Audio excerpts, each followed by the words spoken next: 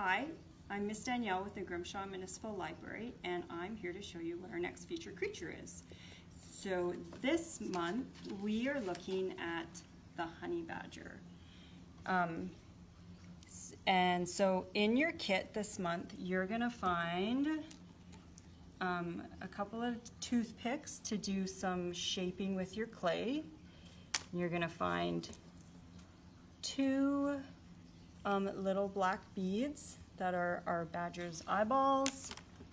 You're going to find some fishing line that we're going to use for his whiskers. And you're going to find some black and some white clay. Now this is air drying clay. It's like that magic clay. So when you use it, you'll leave it out and it'll just dry and yeah. And you're going to find your information sheet about your honey badger. And on the other side is a coloring sheet. So I wanted to tell you a couple of things about a badger. The honey badger is one of 11 different species of badger. And this particular badger lives in Africa, and he has like these really long claws, and part of the reason he's called a honey badger is because he uses those really long claws to dig up into beehives and to scrape all their honey out and just eat it. I think he is really cute, and he's part of the weasel family. And they can live up to 20 to 25 years. That's a long time. So this guy, what you're going to do is you're going to color the sheet like this. This is what he's going to end up looking like. You're going to color the sheet, and then you're going to put it in this plastic, and then you're going to use that clay to make your badger.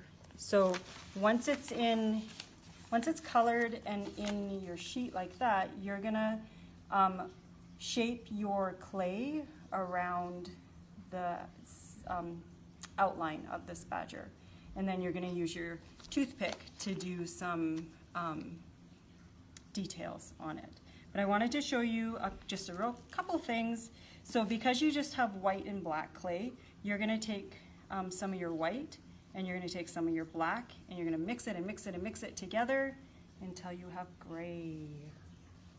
Okay? And then the other thing that's a little bit different that you're going to do is when you take, you're going to take your